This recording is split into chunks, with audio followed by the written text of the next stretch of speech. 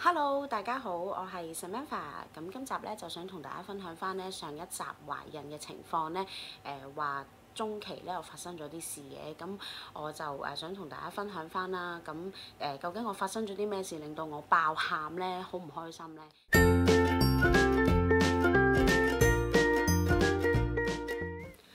好啦，首先咧我就講一講啦。咁因為上一次咧都有同大家分享翻咧，就我抽血啦。咁點知咧就隔咗10日之後咧，嗰個醫生就突然之間喺我朝頭早睇緊電視，好開心成個早餐咧，佢就打電話過嚟就話唔好意思啊，即係想即係同你講翻個報告，就話個報告好唔靚，話我唔合格，就懷疑我小朋友咧嗰個唐篩咧就唔合格。咁我就聽完之後就話嚇。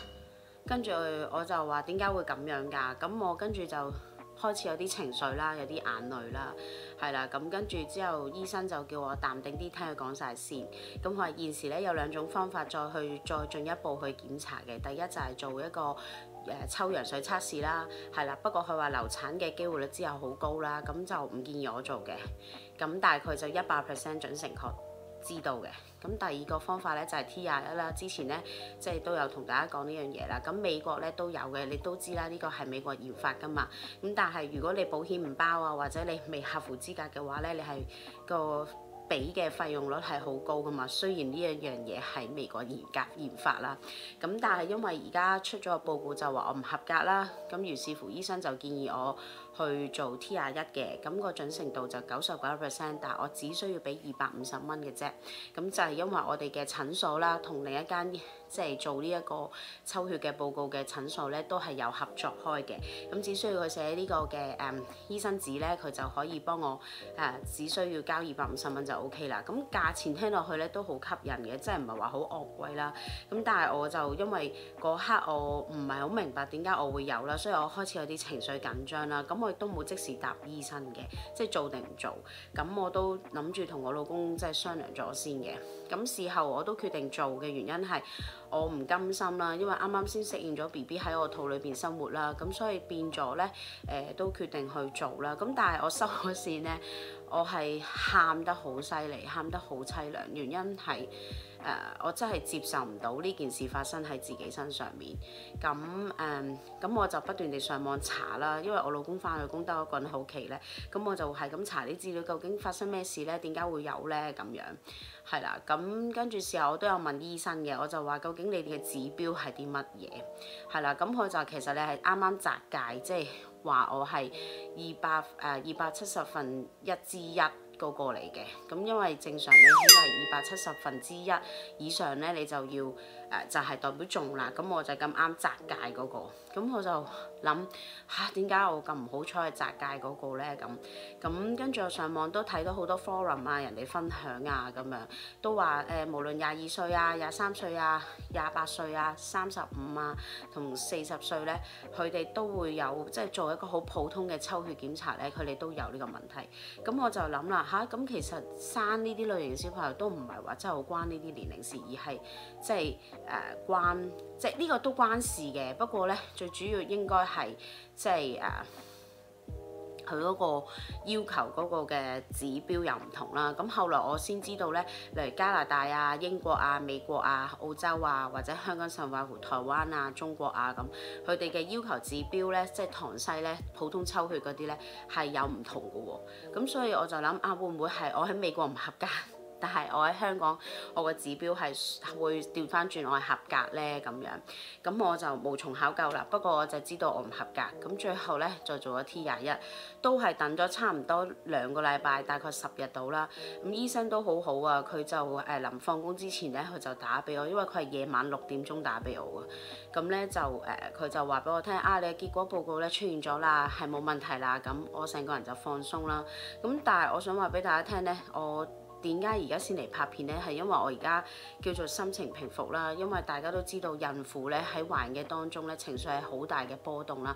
有陣時就情緒好高漲，好開心啊；有陣時就情緒好低落啊。大多數都係處於低落嘅狀態，因為好多嘢都做唔到啊，力不從心啊，會令到個大肚婆會覺得自己好冇用啊咁樣噶嘛。咁特別係一啲已成事實嘅嘢咧，即係更加控制唔到嘅嘢咧，會更加會容易唔開心啦。咁所以呢段期間咧，其實我係冇特別刻意去拍片啊。見我出其他片你就知道啦，因為嗰段時間真係個心係好難堪啦。咁我想話你聽係一個煎熬啦。咁同埋我哋有信仰啦，咁所以我更加即係覺得哇，上帝俾我挑戰好大啦。咁但係我老公咧，即係喺呢段期間裏邊咧，其實我哋都好多拗撬啊、掙扎嘅原因咧，就係我老公就會覺得，既然天註定咗係咁樣嘅時候，咁咪要咯，係啦，即係冇乜大不了啫，咁咪照顧佢咯。咁但係對於我，可能我自己本身係讀特殊教育呢一科啦，曾經，咁所以我就知道呢一類型嘅小朋友照顧上面係有咩挑戰同困難。咁我老公係有即係同呢啲小朋友玩過啊，傾過偈嘅，即係佢哋覺得佢哋有佢好處。我唔係話我唔識或者點樣，只不過因為你同嗰班小朋友玩，或者你作為第三者去睇呢件事，梗係會好冷靜啦。但係到你做爸爸媽媽，全日24小時照顧佢嘅時候，你好多嘢係會分外擔心啊、關心啊、緊張啊咁樣。咁所以我同佢嘅角度睇嘅嘢都好唔同啦。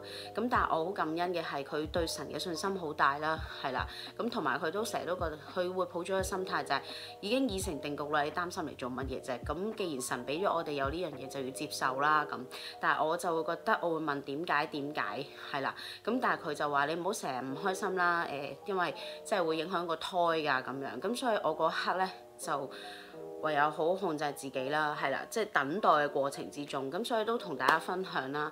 咁如果你真係睇呢段片嘅朋友嘅你咧，我深信你都係經歷緊呢啲嘢啦。都同大家講就係話，因為可能每個國家啦、每個地區啦，佢要呢啲指標咧、唐篩嘅指標咧，可能都有唔同，因為佢呢啲都係即係抽血，即係嗰啲叫咩抽樣檢查啦，得出嚟報告咧係因應嗰個國家同埋地區咧而打出嚟嘅。咁佢普遍咧可能個指標咧係因應嗰啲人嘅年紀啦，或者係一啲嘅得出嚟結果嚟講俾大家聽，即係幾多分之幾。咁所以咧可能咁啱，如果你係美國唔合格咧，其實你喺香港合格嘅喎。大家都唔需要話刻意太擔心啊。咁只需要你做咗 T21咧，既然99% 出咗話係準程度高嘅話咧，你都唔會話刻意去擔心咯。係啦，咁我都好多謝呢段時間有朋友去即係開解我哋啊，特別係我啦，其實我老公冇嘢嘅，係我啦，因為我真係好緊張啦。咁我都希望繼續大家支持我啦，因為我知道可能嚟緊之後嗰幾個月生小朋友咧，我啲出產嘅片咧都會越嚟越慢，因為可能會好攰啊。係啦，咁啊大家繼續留 comment 俾我啦，咁我都即係要盡我所能，以我所知嘅都解答大家。咁好啦，今集時間喺呢一度啦，我哋下集再見啦，拜拜。